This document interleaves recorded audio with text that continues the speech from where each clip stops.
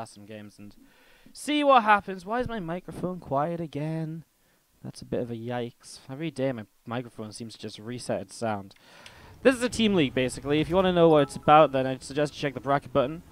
And it'll tell you. I'm just going to focus on games. I'm kind of just done today. What's up? Hello, Zergan. Thank you so much for the 300 bits.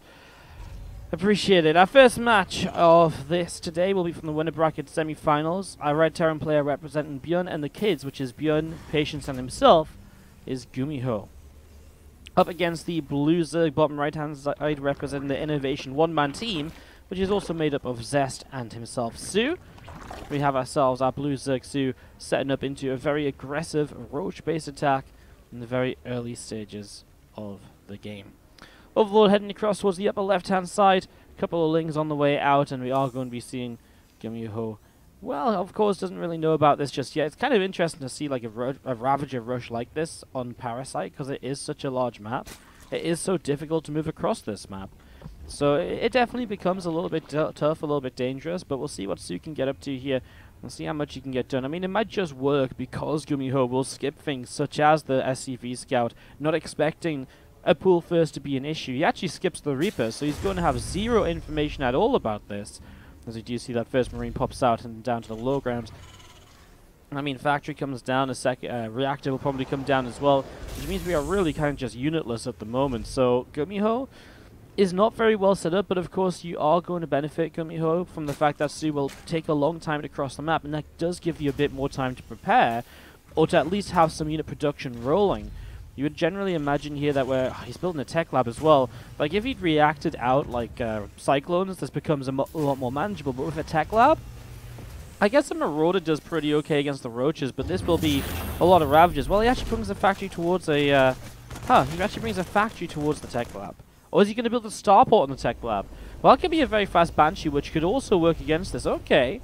Okay, I'm feeling it a little bit. Very fast tech lab starport, a very fast Banshee. So I'm going to pull away here, as we're just going to be seeing that Marine chasing that Ling down. A couple more Ravagers coming up, and they're going to clean this Marine out. So Marine will fall, as we do see these couple of units will immediately, just cancel on the CC. Can't blame GuMiho for that, because how on earth is he meant to hold the low ground? He has a Hellion right now, an SCV as well. It's not a ton of Ravagers just yet. The Corrosive Bile hits a few in the back, though, and that's already quite painful. Obviously, time is passing by, but time is also ticking for soO here, because with this tech lab finishing, now we see this Banshee on the way up, and that Banshee is a huge part of this defense, because there is nothing to shut down a Banshee, apart from very, very fortunate Corrosive Biles, where the Terran player will not be paying attention. Obviously, you're not expecting the Terran player not to be paying attention in this situation, so, well, the Banshee on its way. The Cyclone will help to shut this down just a little bit. There is more units being made here by soO, who is still yet to expand at home.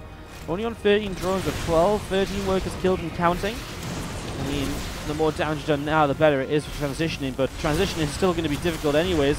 Corrosive Biles forcing the SCVs away, stop and repair for just a moment here. Next Ravager now will go down. Corrosive Biles pushing this back again. Cyclone falls, but now the Banshee is about to pop. Man, this has felt like the slowest Banshee build time of all time. As we're going to be seeing another Roach shows up and just trying to pick up the last couple of kills here before all is done and dusted. This one Roach will go for a couple SCVs on the low ground. There is some now one-hittable if he target fires correctly. He got one of them. As we do see in the end, it's 18 workers killed, 10 SCVs remaining from GuMiho on the map, 13 drones remaining from soO, and our army supply favorable for soO as well.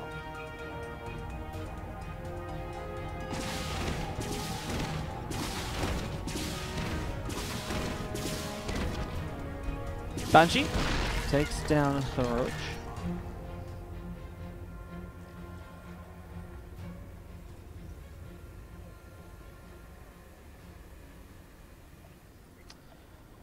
Just going to kill him down towards the bottom right-hand side. Marine going to fight against this Overlord. A couple more Ravagers pending towards the upper left. And, well, I mean, that's actually kind of nice here, because this Banshee is obviously off across the map. I wonder what he can actually do, though. Maybe he actually cancels Cloak. That'd be kind of huge. Cancels Cloak anyways and starts up another Banshee. Is this Banshee? Oh my god, it turns around. That buys soO so much time to get another Queen up, maybe get a Spore Crawler ready, maybe even start building the Natural. And of course it means that these Ravagers are probably going to be able to get rid of a few more of these SCVs. So a few more SCVs starting to go down, and this is obviously really nice. Now this is maybe even the game changer. because this is 6 extra workers we're talking about here. This is Cloak, not on the Banshee, so these Queens can fight them wherever. Man, all of this is actually kind of sick now, as GuMiho is also being stopped from mining in the main base with the workers that he does have, and soO is just rather happily going up into a natural expansion here. That is 7 workers killed on the bonus attack, and that means that overall in this game, 25 SCVs have gone down. It's going to be seeing his Starport going to lift up, move to the side, Factory moves over to the side as well, and we're just going to be seeing an Overlord into the main base, a Marine going to pop out, and a couple of drones and a Queen. Still coming in from soO here on the bottom right. Helene gets itself stuck in a corner there, can't really do much, and it'll get taken down. I mean, in a way, GuMiho can't afford to give up units, but in a way, it's also good for him to kind of see what's going on, I guess. Get a rough idea as to where soO is at in the game. A couple of Ravagers off to the left side, Overlord going to come up overhead. And we do see these 2 Banshees of GuMiho going to continue coming towards the upper left side of the map. Glaire's on the way up from soO. I mean, of course, just the fact these Banshees haven't even been able to get aggressive is just so amazing for soO. I mean, these 2 Ravagers over here running away still alive as well. It's just been no counter pressure at all by GuMiho because he's afraid of more units running in, and that's the big issue at the moment. So we see this Marine getting rid of that Overlord right there. Glare coming up from soO. And just continuing with this. As you do see, Overlord's just hanging around towards the top side of the map. Rax Factory and a Starport all set up here from GuMiho as well.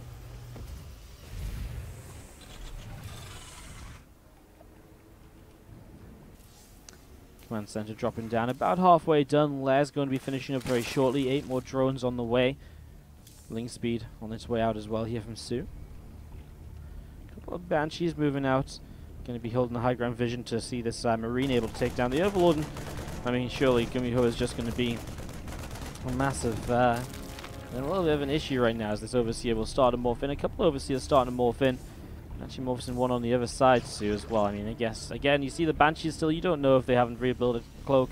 May as well just be very safe. There's no reason to give this away right now as we have a hatchery dropping down on the 3rd base location as well. A few Marines here tagging on that Overseer. There are a couple of Banshees up in the sky. Nidus Network from soO is obviously one of the easier ways just to end this game because the only real defense there is a couple of Banshees. If there's one tank, you can break through that. And he just knows that GuMiho has been so far behind that it's so difficult for him to do anything that will realistically keep him alive if all of soO's units get across the map, Queens included. Obviously, if it was just Roaches, then the Banshees have a good chance to clean it up, and they can catch the units moving across. With a Nidus Network, it's a very different set of circumstances, as we do see those 2 Banshees start to head down towards that main base. A couple of Ravagers fighting away here. Marines taking some hits, tank taking some shots. And we do see the corrosive barrels landing down, as we do see the siege tank taking a couple of shots there. So siege tank takes a couple of shots, and we do see the Overseer getting taken down. But the fact the tank is low, leading up into this Nidus attack.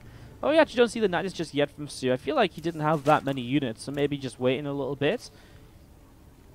As we do have these 2 Ravagers from soO coming up the left side. A few Marines and a tank up on the high ground.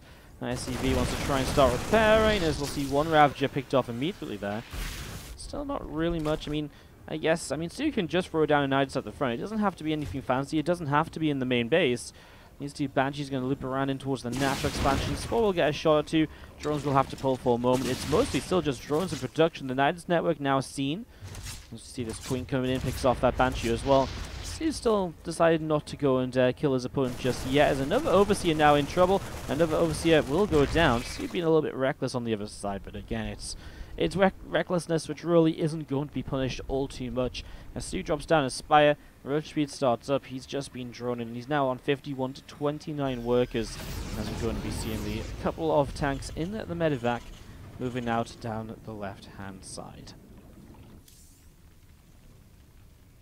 Roach Speed still coming in on the Roach Roaring, as we do have those Marines, the tank, still coming down the left to see just what position they can get into here. See if they can do something. I mean, it's like a really, almost like a hopeless attack, which you just sort of hope that somehow soO has just gone into, 90 drones without any units at all. And you're like, aha, I kill a base, some drones, maybe I get some momentum. Honestly, when you're relying on that, it's not really looking all too pretty, as you see. I mean, it's going to be 3 tanks here. It's not, it's not nothing, but it's still not going to be a great amount either. As soO starts to press on forwards, we're going to see a couple corrosive barrels coming down, and medevac gets shut down here.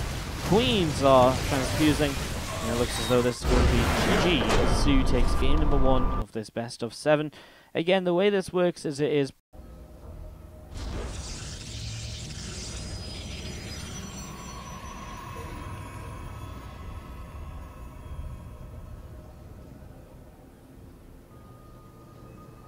Alright. Let's do this. To the top left-hand side, our green Protoss player representing ByuN and the kids. It is Patience.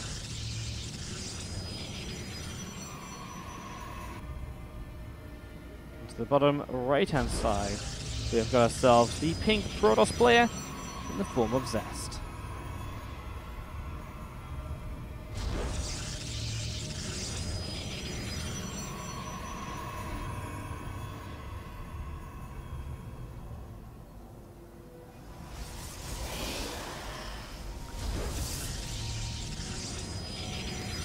So yeah, ByuN is going to be playing in the next game on from this, guys, and of course we have that 2v2 coming up as well. These replays were originally cast on ByuN actually. The whole idea that I was going to cast them was that we would cast them in like the European time zone, so that you guys could watch them even if you couldn't, you know, obviously some people like to go and watch VODs, but maybe you didn't know it was happening because it always happens through the day for you or something. So we've been casting these in the evenings, and we've got just a few matches left. Well, we've got, I think, 6 matches left. Actually, is that true? Might even have more than that, actually. I think we've got 6 or 8 matches. I think it's 6 matches we've got left. No, you know what? I think it's 8 matches we've got left. Really? No, you know what I think is? We've got a ton of matches left just because there hasn't been a lot of chance to cast replays lately. We've actually been busy with a lot of other tournaments, which is a bit of a shame. But on the plus side, there'll be a lot of StarCrafts for us to cast tonight. We're going to cast at least 2 of these best of 7s. We're going to cast a third of these best of 7s. And I'm hoping that we get the replays from Crank tomorrow for the rest of this, and then we can cast it on Wednesday. Hopefully a good chunk more of it. Maybe not all of it, but we'll deal with it. Yeah, look at the smooth FPS. Yeah, the big benefit as well of not casting it live is that we don't have to deal with the FPS lags. Does anyone else think Wardy's production is just so much better than Rifkin's because he casts from replays and the Korean server doesn't fuck him over? Yeah, I thought so too, actually. It's really beautiful. Yeah, it's insane, isn't it, Riff? Like, it's genuinely, like, still a thing for so many people. Like, the Russian casters were talking about it with this event as well. It's crazy. I'm impressed Crank got this team league to work. Well, Crank is very good friends with a lot of the Korean players, and a lot of them will, I think, in general, play in these sort of things for fun or just for the good of the scene and, you know, the good naturing of, you know, stuff. Obviously, there's a prize pool, but when you're splitting, first place $1,800 isn't bad. I guess it's very low commitment as well, right? You show up for like maybe an hour or 2 a week, if that, for like 3 or 4 play days, and you get yourself potentially $600 if you win the tournament. So, honestly, it's not so bad. My favorite part, though, is that the 7th place team gets rewarded as well. It's like they get $27. It's just like such a, well, you know, you guys tried. Have a McDonald's. It's amazing. I love it. They get like $27 to split between the 3 of them, so they get $9 each. It's almost like, guys, it's almost like, do you even need to PayPal me? God damn it.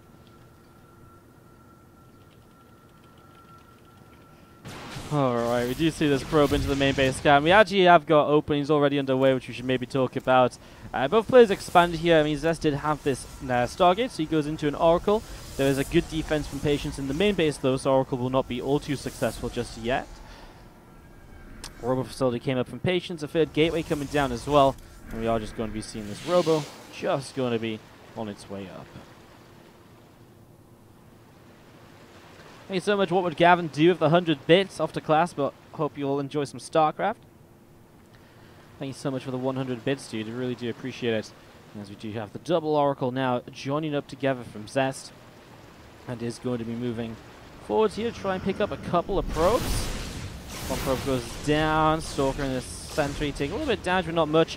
The Oracle's deflected. These Oracles didn't do much at all then from Zest, but of course they will still stick around. They will still be good map control.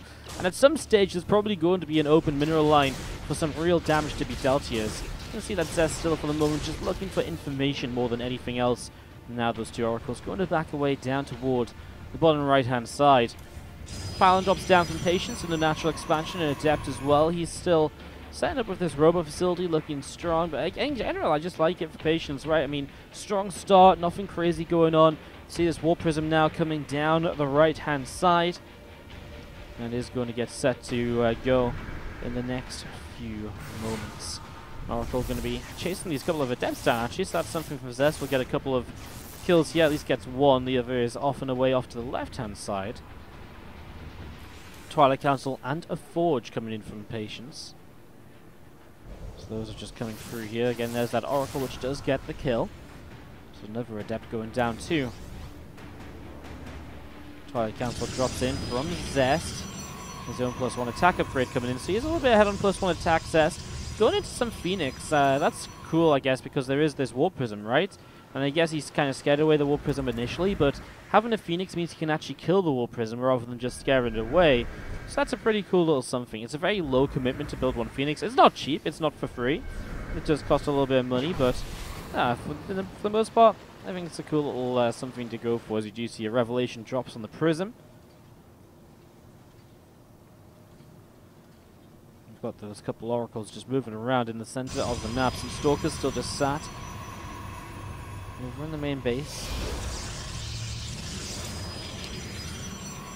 Templar Archives coming in a little bit later again from Zest. He's just been a little bit late on most things this game, apart from +1. And I guess charges at the same time too. No other upgrades either. I guess the one advantage that Patience really set up for himself was the robot facility and the Warp Prism, but then the Warp Prism never really found anything here. As you do see Oracles flying in for 1-2 probes. Now Zest going to go and hide away towards the upper left-hand side. And again, just look for more damage here and there. I mean, it's just really nice to be able to keep doing this, picking off probes throughout the course of a game. Zest feeling brave enough to start up a third Nexus, something which Patience hasn't moved towards. Okay, he has moved towards it now, and he has started up. Okay, so both plays with the third base. And as we see Zest the first to continue into +2 attack, keeping that small upgrade advantage as the games continue. Again, Nexus just sitting on that third base as well. We're going to be seeing an Archon popping in here. I mean, both these players are just setting up into very similar armies. If you look at the overall graphs, I mean, Patience had a good while where he had an income lead, but Zest starting to take it more recently. In terms of the army size, you can say it's pretty even here between the two of them. The army size looking pretty good and not really anything too ridiculous. So, not expecting anything substantial to come of any fights or anything in the next couple of moments. It's not like someone's trying to hit a big +2 time and going to be like pew pew pow, you know, really beat the other guy up. Warp Prism drops some High Templar and they feed back the Oracles, so the Oracles will be out of energy, but not dead. One thing Zest does have, though, is still that upgrade. The +2 is now halfway completed, and while being halfway completed, we're still talking about a Protoss player on the other side of the map who's yet to go into anything beyond +1. So maybe Patience looks to do something with this, but I don't feel like he has anywhere near enough of an army advantage to take advantage of, oh my god, I didn't start one upgrade. Like, if he was 10-20 army supply ahead, he could attack in pre-upgrade, and then that upgrade something which has to spend money on, which is delayed him. But that's definitely not the case. Now we do have this Phoenix coming in, and well, actually starting to see the power of this Phoenix. It can chase this Prism away. Also, I think Patience realizes that the rest of the army is elsewhere, and so he recalls home. Zest was getting ready to poke up here, but of course will not want to pressure into a fight before the +2 attack is done. Mortal being chased away to the right side. Zelda now going to start charging forward. Stalkers and Archons in play as well here, as we're going to be seeing the initial waves of this. I kind of feel like Zest's Zealots have disappeared, and now he doesn't really have much left over. Patience is going to keep on pushing through this, and well, that +2 attack upgrade from Zest really did not do him any justice at all. It didn't really do anything in this fight. Patience just with a better Archon count going in. Just looked very good. Not even a better Archon count, he just killed two very quickly. He just had the better positioning because it was Zest attacking into Patience, and in the PvP attacking into the other guy without really much of an advantage. I mean, okay, you had a +2 upgrade over +1. That's not enough of an advantage in this circumstance to really make it work out. You need kind of like 10-20 army supply more to really attack into people, especially when they're just sat on their third base when there's choke points up into them.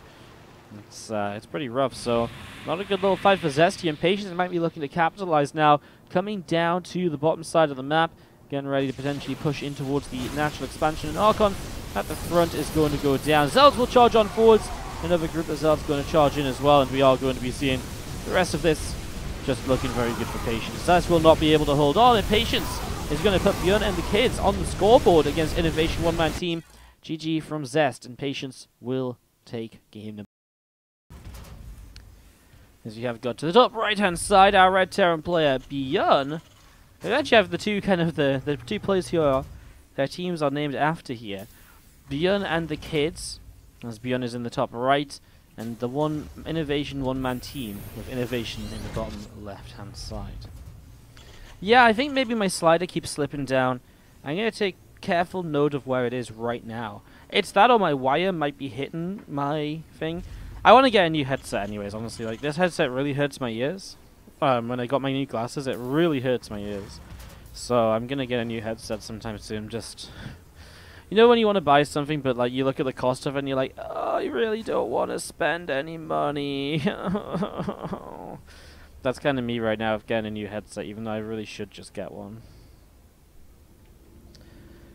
SCV coming across the map to see what's going on. A couple of SCVs on the way up either side, nothing crazy here. Early game TVT going to be mirroring each other so far because they have both gone for the double gas opener. We're going to cancel that SCV, starts an orbital, will immediately throw down a factory. INnoVations is not more than a second later.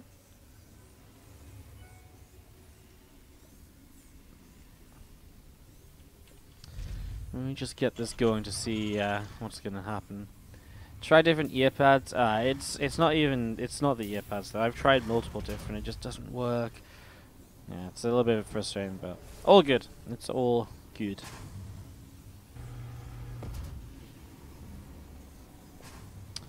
We're going to come out and start heading across the map.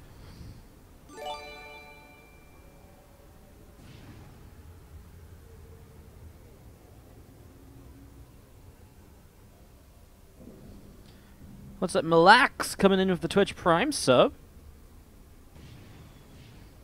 Thank you so much, appreciate it.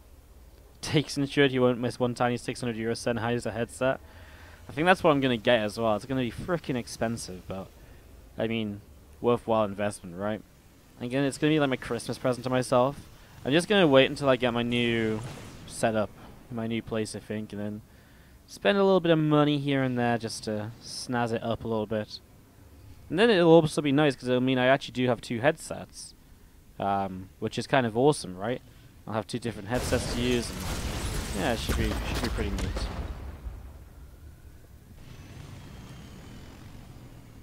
Two Reapers and the Hellion heading towards the upper right-hand side here. Getting back towards the natural expansion as a little bit of a skirmish took place, nothing too significant. That Hellion of ByuN took some damage.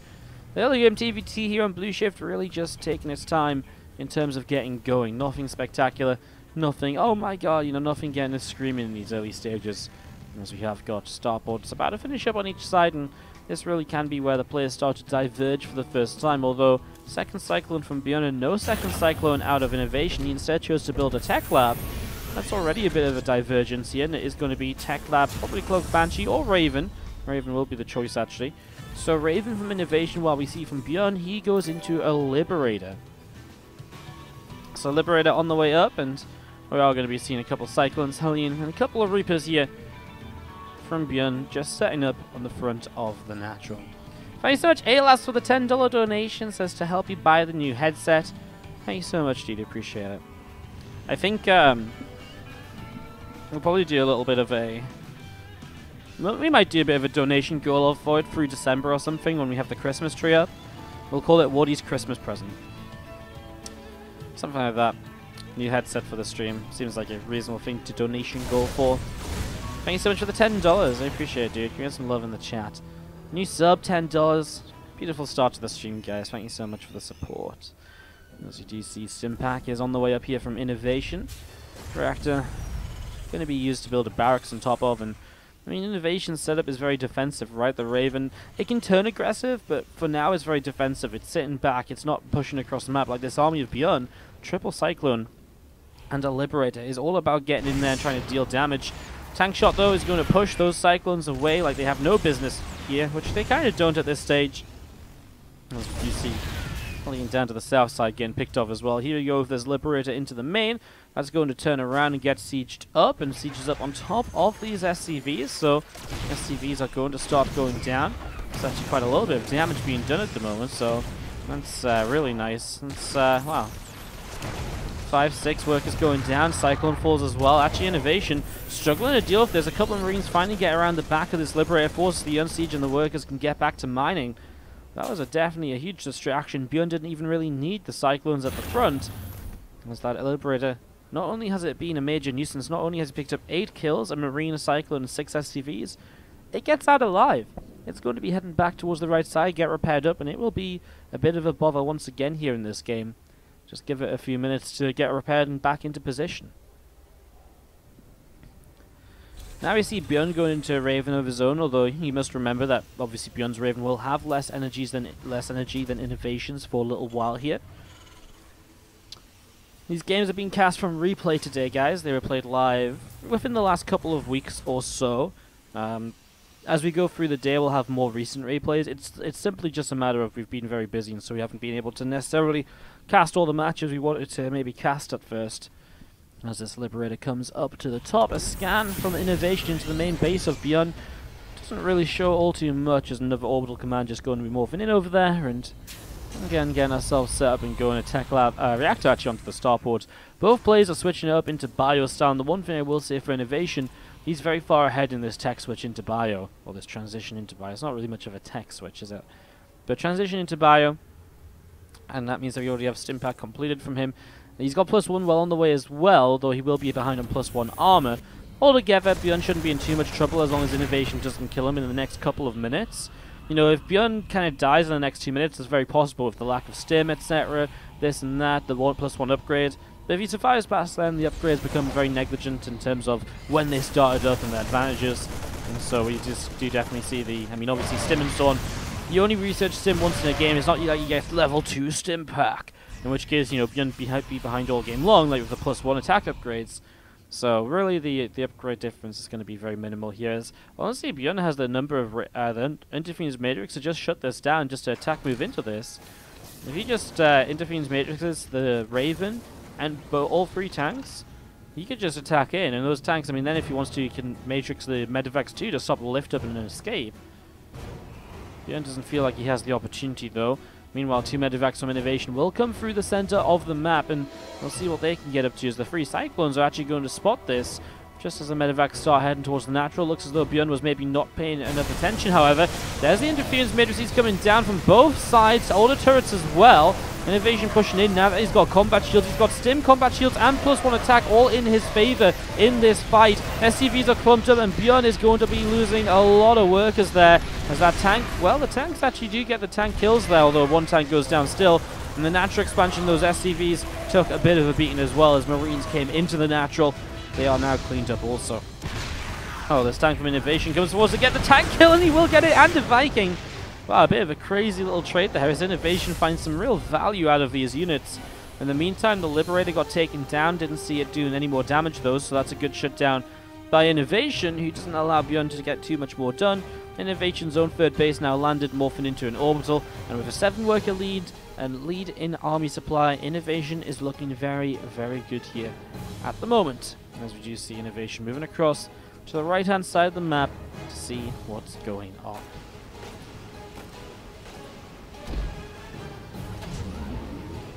Obviously, both players lost all of their tanks, so defensive positions are very weak compared to before, which means that even without the Ravens, this is a very breakable spot. As we do see scan coming down, couple tanks sieged up, INnoVation pushing in. The tank will get to fire though. Those SCVs take a couple of shots, but none of them going down just yet.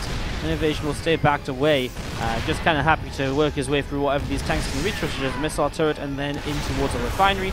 But time is ticking away for those tanks to fire because the Vikings are here, and that will push the Medivacs back, which takes away the extra vision they grant, and hence the ability for the siege tanks to utilize the entirety of their range. Marines and tanks still gathering together for ByuN. 2 upgrades, very far ahead from ByuN. We mentioned he had a +1 armor lead, but he's turned that into a +2/+2 lead now. INnoVation just starting his 2-2. And that could be something which ByuN looks towards to get back into this with. He's still 12 workers behind, as ByuN will take a slight army supply advantage. So at this stage of the game, you got to kind of look at ByuN and be like, okay, well, he's hurting, but he's not out of it yet. Definitely one of those situations where time is going to be ticking by, though. Have to be a little bit careful, as we do see a few of these medevacs Marines splitting up and going in a few different directions. Here we go through the top side as ByuN gathers these Marines and medevacs.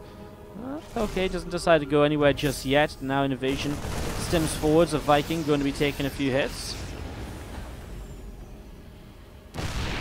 Couple of Marines coming forwards there from ByuN.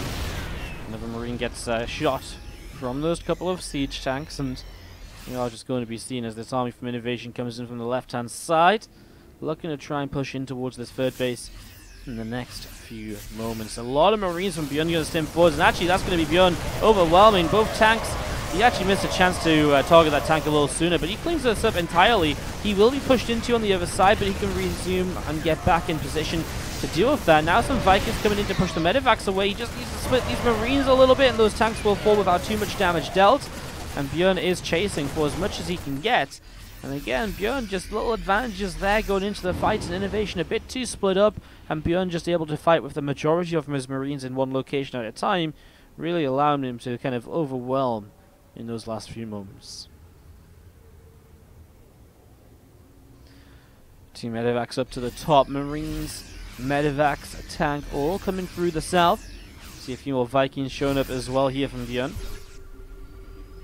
As we see another stem coming down. A couple of Marines already coming forward. Some INnoVation to greet these units of ByuN, and while these Marines going to start working their way through the rocks up on this top side. So rocks on the top going to start falling. There's quite a bit of damage being dealt there, as we see a drop on the other side as well, though. I mean, all of a sudden INnoVation has a chance to maybe get some worker damage again. SCVs are pulled in, but mostly just to buy time. It's now 2-2 upgrades apiece. ByuN actually will not keep the upgrade lead here if INnoVation starts his 3-3 now. ByuN delayed his 3-3 by quite a margin, so has given INnoVation time to catch up, but INnoVation then still does need to get his own upgrades started up as well. Otherwise, he'll not really be going anywhere.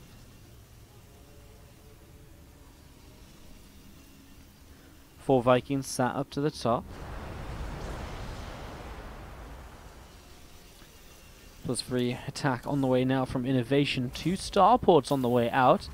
And a couple more Vikings. So INnoVation looking to switch this up into an air army. And INnoVation still seems to hold the advantages. I mean, while he's been taking worse trades, you have to remember that INnoVation has had the better economy throughout this game. In fact, if we get a moment or two spare, we'll have a look at those incomes throughout the game. And let's do that right now as ByuN backs away. You can see that, yes, ByuN 5 to 10 minutes ago had a bit of an income lead, but then INnoVation with the third base coming down has really dominated since then. And then the armies, yes, have obviously been INnoVation a bit large, but taking some bad fights, especially that last one, not so long ago. But he's able to rebuild so much faster than ByuN with 71 over 57 workers. Both of them have a fourth base coming up. I mean, INnoVation's is already mining, so that's going to be a big chunk of his income lead now. And you'll see his income is starting to kind of, well, dip down massively, which means that he's going to take a massive lead over ByuN, as we do see Marines just going to be coming through here. INnoVation did get +3/+3 started, so as we mentioned, ByuN had 3-3 on the way, and he is now, you know, he did slow down a little bit, but and allowed INnoVation to play a bit of catch-up. But INnoVation was still then a little bit slow to continue his own upgrades. Tank's now pushing forwards towards this right-hand side. This tank probably in some trouble, probably will get taken down, you want to say, but somehow still survives. Planetary Fortress taking a few shots as well. Okay.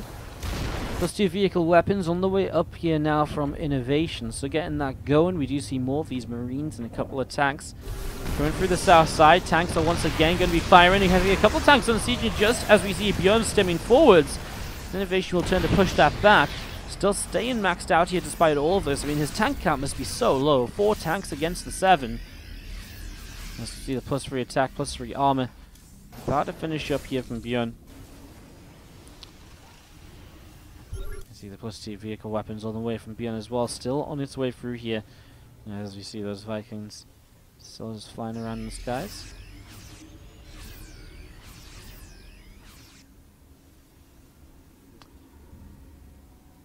ByuN coming through the center. Gonna be looking to see what he can do. Comes in, picks up a Marine nice and quickly. And this army of INnoVation still pushing into the center. I mean, ByuN doesn't have his advantage here, which is the siege tank number. He has 3-3, but the number of Marines is just insane. I mean, ByuN gave up a lot of Marines to be able to build. I mean, they both have a lot of Vikings, but ByuN really is lacking in Marines. I guess that's just the worker difference that was in the game until recently. Vikings now getting a couple shots off on either side. This Raven kind of just gives itself up, doesn't really do much. Those tanks will be able to fire over this ledge here. Another Raven showing up from INnoVation. I mean, anti-armor missile is what you expect to be used here. You get an anti-armor missile on those Marines, and well, -3 armor, all that work you've just done on upgrading is going to have disappeared for a few seconds. So it really creates opportunity as we see the Vikings are actually going to maybe get this third base killed off here. It's going to get very close. In fact, it is going to go down. Third base falls, leaving ByuN down to 3 bases now. His 4th base still standing as a planetary, but now only 2 orbital commands. He's missing out on mules, he's missing out on scans, and this puts ByuN into a bit of a corner, even though it's INnoVation who's actually kind of maybe surrounded a little bit here if ByuN decides to attack in. ByuN just decides to send his Marines across the map, leaving his tanks at home. So Marines going across the map, a couple of Ravens here. Man, there's so many tanks here for INnoVation though, and those tanks are going to do a hell of a job. Anti-armor missiles as well, just to lower the armor on these Marines so that he can work his way through them a bit more easily with other Marines, but he needs to attack move rather than move command. These Vikings are now somewhat kind of just left in the middle of the map, and I mean, everything's just everywhere. INnoVation's pulling back, but he's going to find himself Viking kills for no real reason other than ByuN is not controlling correctly. Engineering bay is getting, well, high-sec auto track. You're not sure how upset INnoVation will be about that, as we'll see these last few Marines going down. ByuN's counterattack is done with. INnoVation lost 11 SCVs here, but no orbitals lost. Nothing too major. Still holds the army advantage by about 30 or so. And this army coming through the south side is a couple more Ravens on the way out. +1 ship weapons. About to finish up as well. As we see these 2 Marines just going to take that watchtower on the top side. Vikings getting rid of the Liberator. Tanks will siege. Marines are going to stim into this planetary fortress, and planetary already down to about half health. A lot more SCVs going to be picked away at here. And those SCVs all going down, and medevac as well. 17 workers killed. At the same time, obviously it's starting to become a bit of a base trade, but INnoVation has so much left at home in comparison to ByuN. He has just a few Marines to really work with. Anti-armor missile hits on this side, which means already the few Marines in the front lines take some damage, and interference matrix to slow down one of the tanks. INnoVation pushing forwards again. Anti-armor missiles expected to be used here, and boom, it goes off on an SCV, which was in the middle of those Marines. Tanks will siege up again. That's a Liberator picking off some SCVs as INnoVation moves up towards the main. He's actually losing quite a few Marines. He just wanders in towards siege tank fire there, which is a bit of a shame. Tanks are now in INnoVation's natural. Tanks from INnoVation will siege up to push this back as well, and he will be able to start killing off these Marines, so it's only really tanks left over on both sides of the map. INnoVation, though, has still got his production in a comfortable position. Oh my god, he's got so many Marines, actually. He just stims in, and this should be probably a GG for ByuN, because now he's going to lose his counter-attack in force. He still is pinned on the other side of the map, and he has not done enough damage to really scare INnoVation at all here. INnoVation looking very good is going to be seeing him, well, firing away. I mean, those units trying to break out as well. Some auto turrets going down just to play help, and that's going to be GG. INnoVation does take in number 1 in a game which he really controlled from the earlier stages, but was not clean to close out. I wouldn't say any of the, at any stage of this did INnoVation against Zest and INnoVation. All right, well, let's do this, guys. We kick off to the bottom right-hand side. Remember, this is a best of 7. ByuN and the kids only have 1 point, and they sit in the bottom right. The teal and the blue, GuMiho and ByuN. To the top left, it's going to be Zest in pink and INnoVation in red. Now, most teams have generally put a Protoss player into the 2v2s. Protoss in 2v2 seems very powerful. The Phoenix is actually really, really good in 2v2. To kind of just like mass Phoenix while your opponent supports via the ground.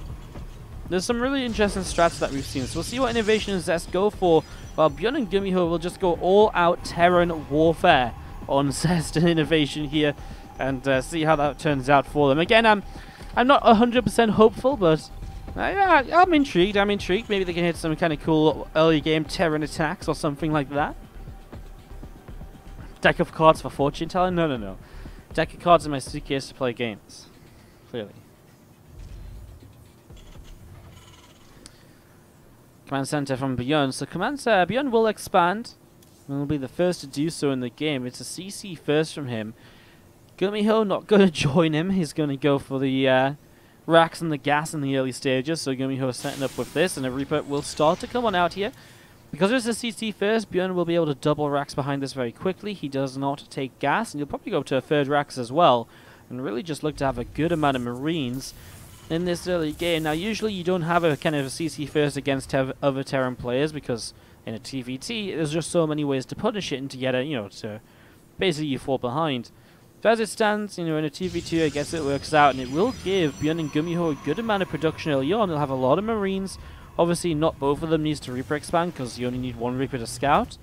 And it'll be GuMiho going for that scout. And Reaper INnoVation with his own Reaper just popped out a moment ago, I believe. That already cancelled it for the reactor. No, it is out. I just couldn't see on the mini-map. This is a huge map, by the way. Units are like the tiniest little specks on the map. It's insane.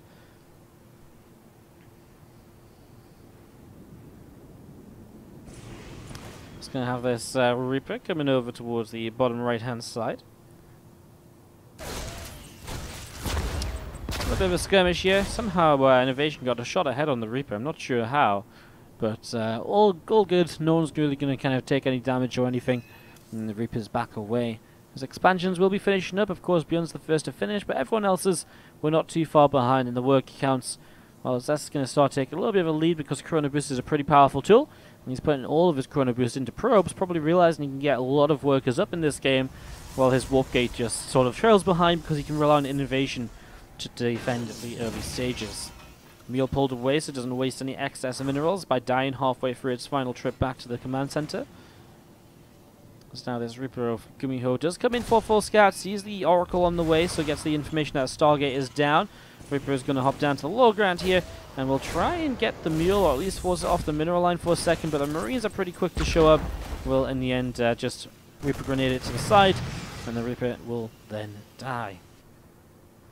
Stimpack starting up from both ByuN and INnoVation, while GuMiho, what they could do is maybe if GuMiho played mech and ByuN played bio, that could be pretty cool. In general, ByuN is playing bio, right? He's going stim, he's got 3 racks very early, he's got the engineering base set up. GuMiho is going for the more kind of harassment heavy sort of setup. He's getting the, the Cloak Banshee on the way up. He's getting ready to play a harassment based playstyle here. As you see this Reaper coming in. You see this, by the way, as well. ByuN splits his Marines towards GuMiho's base, ready to help defend against the Oracle flying in. There's a missile turret in the natural, and in general these guys are very well defended as this Oracle flies through and will come in for a little bit more damage, get some Marine kill, another SCV. A really great job so far. Zest will get himself another SCV towards the end here, and will eventually leave with this Oracle as it runs out of energy. Another Oracle in the center of the map, just patrolling, watching if anything is coming across here anytime soon. Again, our first real harassment from GuMiho and ByuN will be this Cloak Banshee, which is currently, well, the first one's just finishing up now. Obviously, still has to wait for Cloak, but that'll be done by the time it gets across the map. And so it shouldn't really waste any time moving towards the other left-hand side.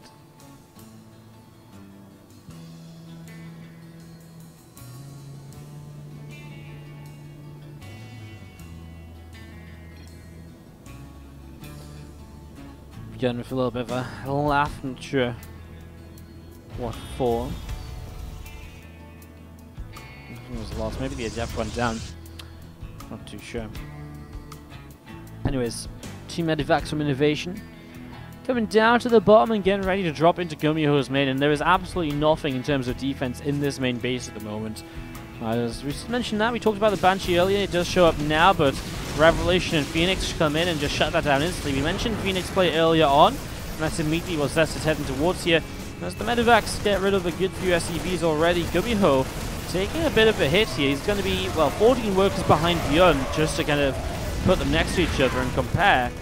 So ByuN and INnoVation, 44 workers, 42 workers, but GuMiho on 32. That's a big loss for him. And so Zest is basically playing with a 20 worker advantage over a Terran player when you compare all of them against each other at the moment. Zest really just sitting back and macroing. Templar Archives coming down to allow him to go in towards potentially some storms. Maybe he just goes straight to Archons. He is getting charged in a lot of gateways.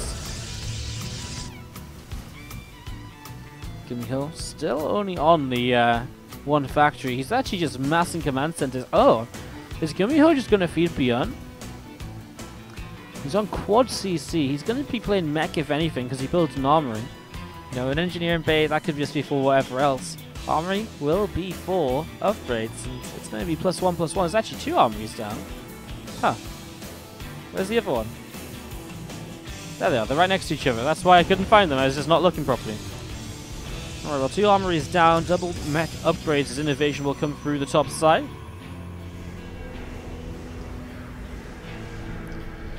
Phoenix joined up with this drop as it heads across to the right. Obviously, these players are now getting towards their third bases. ByuN built his own location. GuMiho just floats his over. He has this orbital. And again, this mech player really starting to get set up now. INnoVation about to finish his own third base. As Zest's third is already up and saturated. Gas is just now being taken. Marines unload over here as the Revelation comes down. Another Cloaked Banshee found and shut down almost immediately. And now we see Marines actually stimming forwards here. The siege tank will get taken down. No, it survives! An INnoVation getting ahead of himself. Zest maybe could have come in and lifted up the tanks. Doesn't find that opportunity now, as we will just see a bit of damage being done down here. Third base planetary for GuMiho, knowing that he has another orbital in the main. Doesn't necessarily need one more orbital down on this base. Just that extra little bit of defense, it can go a long way. Marines are still just moving around a little bit now and moving in the center of the map to see what is next. +2 attack, +2 armor from INnoVation. More Marines being produced on the barracks, and well, this entire army of INnoVation and Zest now gathering together on the center.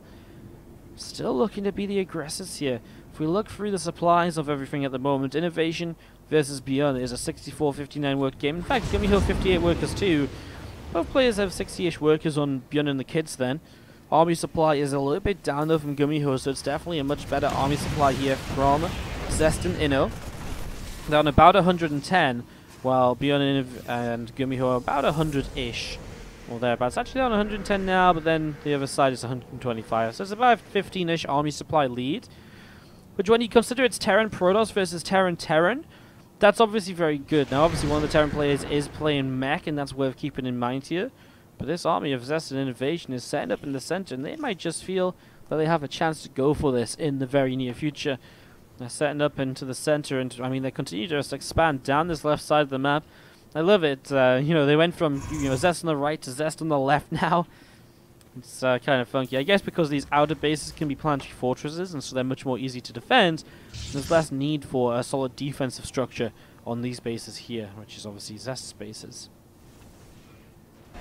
And I guess also if you want to recall as Zest, recalling to the far outskirts of the map is going to be a bit better than recalling over here into the center, because then you're either much safer from what you're recalling away from, or it's further distance to travel anyways, and so it's more justified for recall. There's a few different ways you can look at it. And there's Marines going to be stimming forwards, and they're chasing down a siege tank. Tank sieging up here from ByuN, but this is where this army of the Protoss player comes into play, as that's an instant cancel from that command center. And we do see Zest leaving a few soldiers to the front here, probably to tank the tank shots as he runs into this right-hand side of this third base. Going to be in some trouble. Here we go. Some force fields coming down. Storms are available. First storm drops very nicely. And Zest just, well, still holding position over here. INnoVation loads up in the center. I wonder if he thinks he can just drop forwards, or if he's just going to doom drop into the natural or something. He's going to drop his entire army somewhere. You can see that right now. Here we go. Comes straight into the main base. He's going to be on top of GuMiho's production. There's a tank or so in here, but nothing too crazy. A couple of Oracles and Phoenix come into the main base as well. Meanwhile, the Zealots started to charge forwards onto this planetary fortress. The supply depots are causing some concern, but there is going to be a planetary going down as INnoVation in the main base. Wow, the multi-pronged from these two guys is absolutely devastating, as we're going to be seeing INnoVation continue to stim forwards. Vikings going down, a tank goes down, Marauder, Hellions going down. And this is looking as though we have got ourselves a GG on the horizon. Zest and INnoVation looking to take their team onto match point heading into the all-kill phase, which means there will be no revive available for ByuN and the kids, which means it will only be Patience available to play in the all-kill sector. And if only Patience can play in the all-kill, he's going to have to take down all of INnoVation, Zest, and of course, soO, who has not been seen in this 2v2. There he goes, Zest and INnoVation taking it, and they're out here once again. Now, he spawns in as the blue Zerg player to the bottom left-hand side of the map from Asterion. Going up against the green Protoss player to the top right-hand side. This is Patience. Game 5 of this best of 7. INnoVation one-man team, aka soO, in this game is one map away from closing it out for his team, whereas Patience has to win every map he can to get himself back into this. Adept going to be chrono boosted, and will continue to chrono boost that Adept out. Patience coming through the top side here, and just going to be shading across. A couple of Queens about to pop out. Ling speed is going to be on its way very soon, and, well, it is on its way. It's going to be done very soon. Early game PvZ is looking rather regular in the first 2 or 3 minutes. INnoVation did win against ByuN in a 18-minute game even. It was a pretty good game, honestly. It was a pretty good game. It was enjoyable. I enjoyed it, at least. Hopefully you guys did as well. Phoenix Chrono Burst here from Patience, going to be popping out in a few moments' time. And I mean, at the same time, Ling Speed's over halfway done now. A couple more Queens popping out. Warp Gauge is about halfway done as well from Patience. Let me just continue to get this all set up right now, as obviously the Phoenix from the Stargate will get rid of this Overlord. There's another Overlord. This Overlord up here is interesting from soO. I wonder why it is so far out on the map. What he was hoping to gain from sending it all the way up to the top side. I guess we'll maybe find out in due course.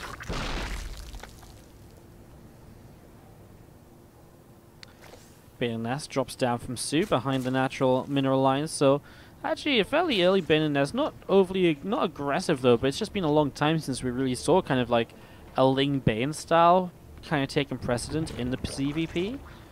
And this isn't kind of Ling Bane, you know, oftentimes with Ling Bane nowadays as well, it's kind of an early +1 melee, and then the Bane Nest comes into play a lot later on. I'm not sure if soO's just afraid of some sort of weird play by by Patience, where there's going to be like a bunch of Adepts or something, and he just feels like he has to prepare for that. But it definitely is not the case. It's just a robo facility coming in, and you know, the Lings just see the Oracle now. There is a couple of Adepts, but that should be dealt with very easily by Zerglings getting us around. Just the single Oracle means that the robo came down nice and quickly beyond this. I'm expecting, well, there it is, the Twilight Council to come down too. That very common combination of structures at similar timings here can set up nicely in towards the Temple Archives for something like a Archon drop. Could just be straight into Charger this time around though as well. We'll see here very soon. Okay, so this is a few Adepts. This is 6 Adepts in total. Yeah, I still don't feel this is all too scary. I mean, I guess there's only 4 Queens, but that is somewhat because of the fact he kept mining gas and has got the money to make Banelings at the moment. And a few Banelings do start to build. Extra Zerglings now on the way too. Adepts will threaten to shade. As they shade forwards, they will see the Banelings morphing, so now Patience knows that that is something to worry about here, and the shade will just cancel. Those Adepts of Patience going to stay off over to the center. Temple Archives dropping down from Patience too. The Forge coming down also in the main base. 7 more drones on the way out, +1 melee coming into play from soO as well. That lair just coming up now also as we see these Zerglings continue to come across the map. A few extra Banelings just morphing in, getting ready to go. And yeah, everything looking pretty good for the moment as Temple Archives of Patience going to be finishing up. Observer from Patience on the way out of the robo. Oracle will be able to target down 1 or 2 of these Banelings now, so a little bit of damage being done. And you have the Queens actually going to get the kill. I mean, for a couple of Banes, I wouldn't mind killing the Oracle though. I think soO will be pretty happy with that. Well, here we go. The Archon dropped to the bottom side. Patience now looking to get a bit more damage done. This isn't an overly aggressive game from him, though. He's only just now adding on extra gateways after the 3rd base is about to complete. You know, he's got the charge and the +1 just now starting. So it really is just these 2 Archons. He's not going to warp in any Zealots with this. But honestly, these 2 Archons against the Ling style can obviously do very well. So he's doing all the right things, pushing the Warp Prism back with the Queens. And he actually even lets the Archons come a bit further forwards again here to maybe draw the Prism back into play. Gets the Prism a little bit lower, but still a long way from being killed off here. Patience for the moment. He's very, very safe with his position. I don't think there's any real concern for Patience at this stage. As you see some Lings going to come in and wrap around again. And it looks as though those Archons will continue to. I mean, these Archons are having a really good time, actually. Do you see Lings forcing the Archons to lift back up? Man, this has been pretty exciting, hasn't it? We see +2 melee now on the way from soO as well. Groove Spines coming in the Hydralisk Den. More Hydralisks on the way out. Lings and Banes going to split off to the right-hand side. A couple of things going to go across the map as well to see what is going on. Creep Spread will go in 2 different directions. Some up the left or up to the top, and some off to the right-hand side also. Some good stuff so far. Patience, this entire team of ByuN and the kids, obviously we see GuMiho a lot, but Patience and ByuN, two players we don't really see all that much of, which is kind of amusing as we do see Archon's going to come in and a Hydra's being pushed away. I mean, transitioning this into lane bane Hydra is unsurprising from soO. While we don't see it all the time in ZVT anymore, Hydras are still pretty good in the ZVP, as this has turned into quite an aggressive play from Patience now. He is committed to this, and he's warping in units again and again. Bane speed finishes up, and the Bane's actually going to get some good connections, so while the 4th base will drop, the Banes will now have some good shots to get something done. Workers went down on the other side of the map as Banes came crashing in during this fight. So 9 probes were lost, and soO down a hatchery, but holding on here. Holding on might just be all he really needs, because if he can hold on, he might be able to turn this into something special still. Another few Zealots warping in. Going to be coming out to the left-hand side here as we do see Archon Zealots coming into play. A couple more Lings and Banes continue to push on forward. Zealots charging through, and well, the Banes actually get some pretty good connections there. More Zealots dropping down once more. These Archons will be left on their own though, because the Prism goes down mid-warp-in. Well, 20 drones go down and Zealots go to the left side, which is painful. But it looks as though this is pretty much going to be it as we see these Zealots going to get picked off, and that is going to be the end of this attack from Patience. He loses everything bar an Archon and a Zealot and the Phoenix. Wow. So while that was a lot of damage done by Patience, you got to really realize that he took a lot of damage himself in terms of the army. But still, soO is down by 16 workers, down a hatchery from where he would want to be.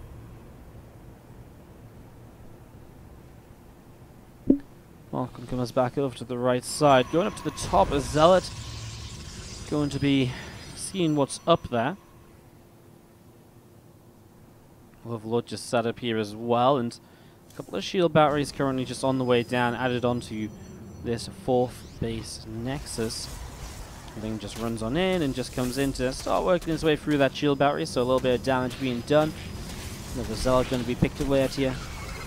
Some good damage being done in general at the moment, as we do see High Templar continuing to gather. A couple of Zealots going on to that 4th base, as you see the Zealots in the main base.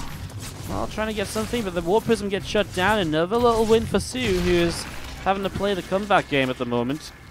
He's definitely behind. I guess he can make a bit of... He spent his money.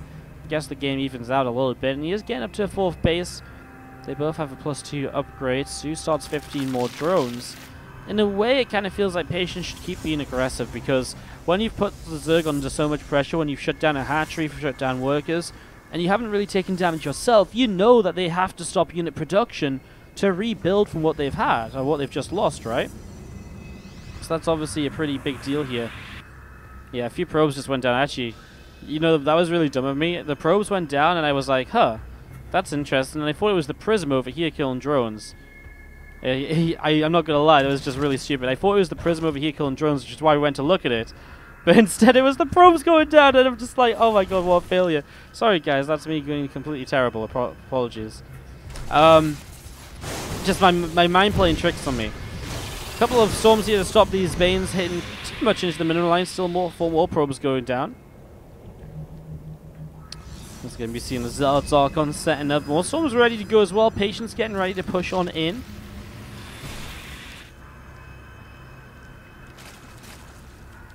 He just sets up down to the south on the bottom right. A few Zealots, they get cleaned up pretty quick as well. Here we go then. Main army starting to push forwards. I kind of feel like soO's got enough though. I mean, obviously the storms are good if they can connect, but well, we'll see. A few more Banelings on the way in. Those 2 storms aren't really that great either. Patience starting to run out of those, and now in a position where this could come in from the right-hand side as well, and soO could kind of, well, begin to surround this a little bit. Still feel soO needs some very good Baneling connections to make this work out here. There's a Bane that's going to hit all of the High Templar, which brings them low. They move into Archons. On the top side, the High Templar going down as well. Now there's only a couple of storms really left over, which is a bit of a shame. Queen being pushed away by these few Archons again. More Banes rolling forwards here. Hydras and Lings trying to come on through. Queen taking some damage. Patience with a few more Zealots, a few more High Templar just warping in, getting this ready to go, and trying to push forwards in towards this 3rd base. So Well, Hydra's going to attack on into the top side. These Hydras taking a little bit more damage as well. Lings will keep on flooding through too. A few Banelings connecting in on these Zealots as well. And wow, I mean, it's kind of hard to tell, right? There's only really a few Archons and an Immortal left. Another wave of Zealots warping in. 10 more Hydras in production as soO will have to pull drones to stay alive, but the Hydras are starting to deal some real damage here. And Immortal at the front is also going to go down. Some extra Zealots taking some damage as well. The Warp Prism tries to warp in, but decides not to because in range of the Hydras, it's dangerous. Patience is pushed back, but once again, soO loses 13 workers here. And that are some big, big losses. So some big losses going in. Suddenly, soO is down on workers yet again. Army supply trails for Patience. Prism will just be healed up by Shield Battery 4. More gateways on the way out in the main base.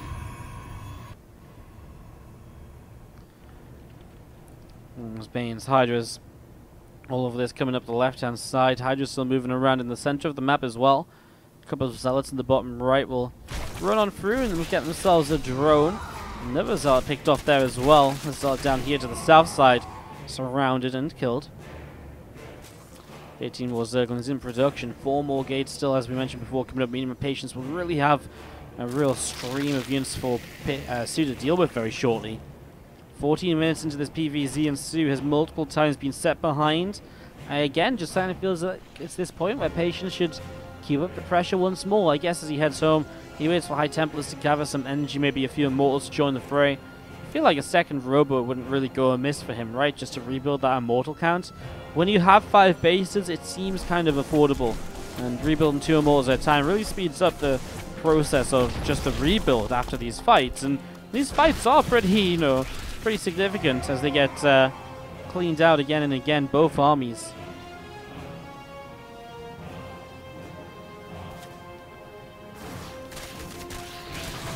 Ling's getting another quick surround.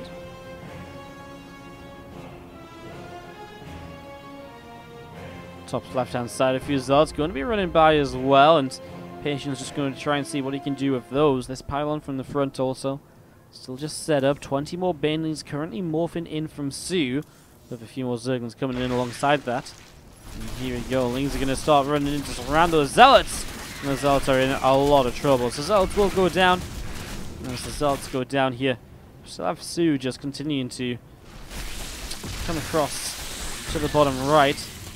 Again, another couple of Zealots going to get picked off. I mean, suddenly Patience feels like he's just bled away units for the last few moments, like Zealots around the map not really doing very much. Now he's pushed with an army that doesn't really look terrifying at all. 2 Archons, 2 Immortals, and 2 Zealots and 2 High Templar. It's like he's trying to go into Noah's Ark or something over here, Patience. It's not quite the right timeline, buddy. And his army is obviously, he's got more of it to the top side. And I was going to say, like, he has to have something somewhere as he does come up to the top side. But has to be very cautious here because soO's army, if he just jumps on this, I mean, that's a good chunk of supply he'll just pick up basically for free. Now, obviously, the Storms can do some damage, etc., but, well, let's see as we have Zerglings starting to run in, and I mean, what's Patience looking at this time? He just loses this. I mean, the Storms didn't even go off. That was the one way he's going to deal some damage here. soO making some pickoffs lately that really starts to bring him back into this, even if he is still down in workers. Zealots do get the bottom side base, so again, soO denied a 6, but well, let's see what soO can do with the next fight, because I feel like if this next fight goes well for him, there's some real opportunity for him to end this game, and I feel like there's some real opportunity for this fight to go well for him. As the Zealots will be looking to lead a charge in here, but it's really just not that many Zealots, is it? Here we go, first Storms are very good. Obviously, Lings and Banes just melt the Storms, and usually you can't really keep up with just Ling, Bane, Hydra.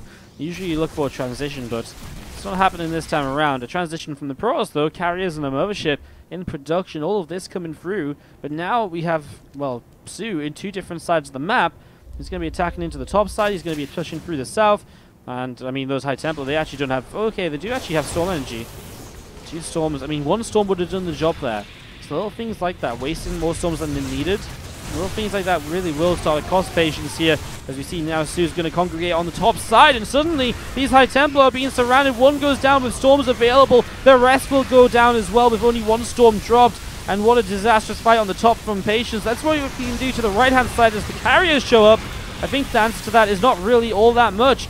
Interceptors are being taken down very quickly. The carriers will not be doing any damage at all in a moment or so, as these Hydras are just going to be enough to keep on fighting. Zealots go down very quickly here. Archon's coming forwards to try and help, but they go down pretty quickly as well. Suddenly these carriers have 0 interceptors on them, as soO will push on through, and Patience makes too many mistakes to close out the game, and soO will close it out for